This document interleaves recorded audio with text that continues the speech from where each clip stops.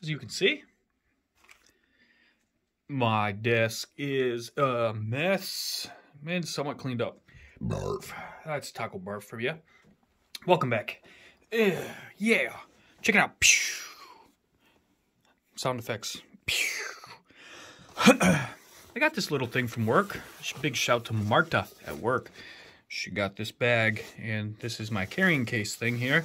I'm going to use, got the remote inside there. Got that thing that's got some parts in it.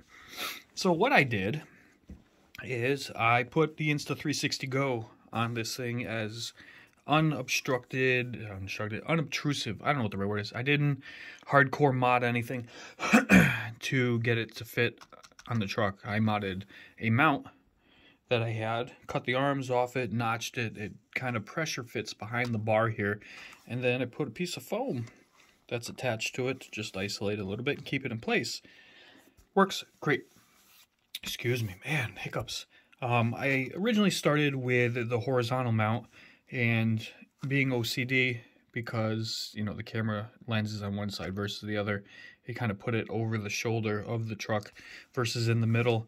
So I think I'm going to go with this. This mount had a center, and I still got to clean it up a little bit. It pissed me off because every time I put the camera in it, it kept turning it on because it was tight. So I cut out the center, I grooved this right here, and it slides right in. I can put the lens on the top or the bottom, which I'll experiment with. I added a Tiny Whoop sticker. Or is it Tiny Whoop or is it Newbie Jones? I think it's Newbie Jones. No, that's Newbie Jones. My bad. Either way, it's a sticker for the Whoop on the front. Kind of blacked out the grill a little bit more. And the cool part here, I added a sticker for G&B batteries, and I made an exhaust. I had to get creative because they don't really have anything out there for this size, and I wanted it to be as kind of realistic looking as possible. These are, let me see if I can show you here. In my little antenna, let's see here, section here. I don't know if I put the other one back or not. When you get certain quads, here we go.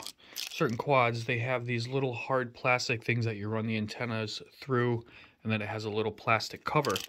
And I had some extras in here. Oh, I see one. Hold on.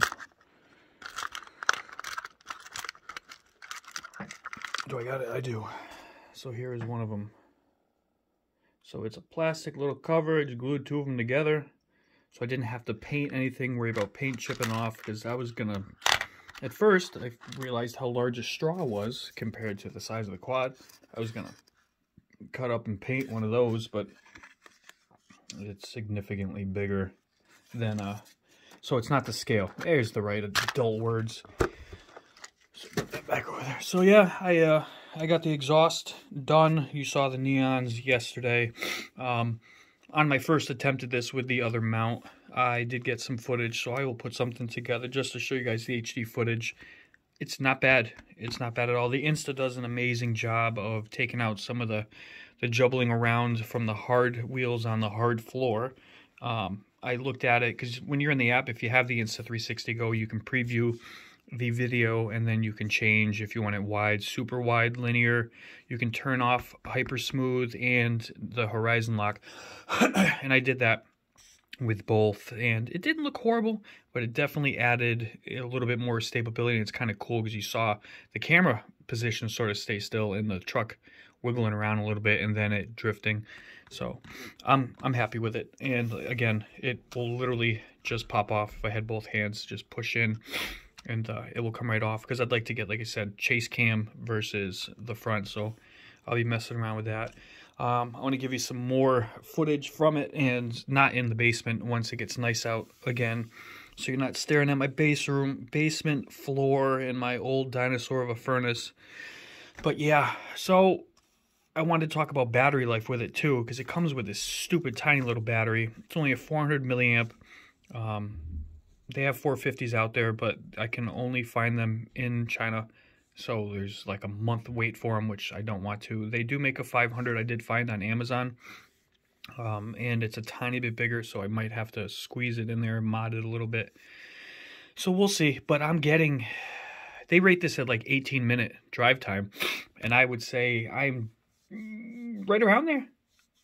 pretty close. It's been stop and go, but I keep going, wow, you know, if this is a flight, you're looking at your watch and you're like, holy crap, it's I got 5 minutes. I'm amazed. This thing just keeps going. And with the little added LEDs I put on it, it doesn't affect it at all. And if you didn't catch that video, check back in my log of videos. I added some strips of LED, green LED inside here to give it an underglow kind of Tokyo Drift look, which came out super, super cool. It looks great on the floor, so I'll have to get some line of sight sort of from my cell phone so you guys can check that out too. But that is the progress. I am thoroughly enjoying this. It is definitely a challenge, and I think I said it in one of the last videos, and I'll repeat it. It's like learning to fly all over again. The frustration, and it's like you accidentally get it. So I started drifting and smashing everything, and then I did like a perfect figure 8 through the workbench, and I was like, how the hell did I do that? And then I tried to do it and couldn't, and then I was getting perfect circles all the way around it. And it's so much fun once you figure it out. It's going to be another addiction, I'm sure, to the hobby. So stay tuned for some HD footage. I hope you guys are doing well. I know half the country's got some shitty-ass weather, so it's still super cold here. We only got a couple inches, but it was insanely windy last night and just yucky cold today. Not fun. So yeah, I got a video posting tomorrow. It's the raw. I'm sorry. This is probably going to come out after that, so you'll probably see this Wednesday. So 2 days ago, Monday, you would you would have caught the raw Cinewhoop footage from one of our favorite locations because the SMO didn't turn on from a bad ground, and I still feel like I should post it. So let me know what you think if you haven't already seen it. So on that note, stay safe. Peace out.